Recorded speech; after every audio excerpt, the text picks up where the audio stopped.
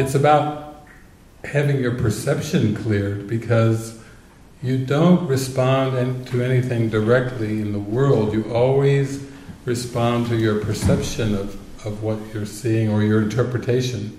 So you're not responding really to the images, you're responding to the interpretation of the images.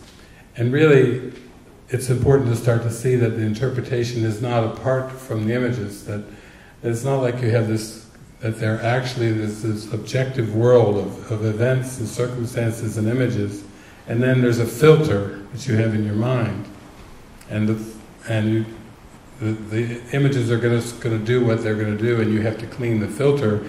It's actually what we're told and we're shown in the workbook, that my thoughts are images I have made, and that basically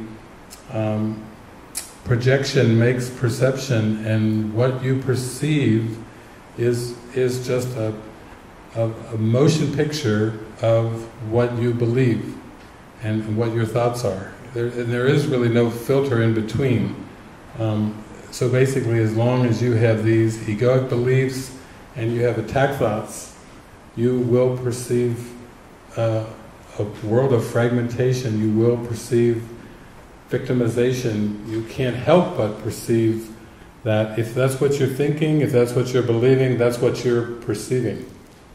And the other thing about it is, we've kind of been raised through, not through quantum physics, but through traditional science, to think that the human being is an autonomous creature, and we have 5 senses, and that the world is outside of this creature, and that the 5 senses, through sight and sound, touch, smell, taste, our 5 senses let us know. They basically, the brain receives.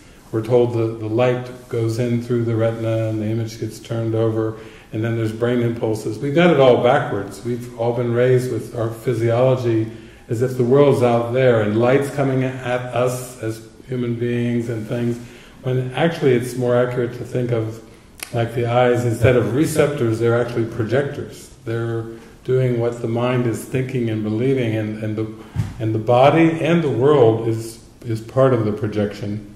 And so basically you're just drawing forth witnesses to what you believe and think all the time. And that's why the only solution is in the mind. There is no safety to be found on a battleground. There will never be a point when the character in the dream will go, "Oh, I finally made it to my Shangri-La, my safe part of my dream, my safe haven."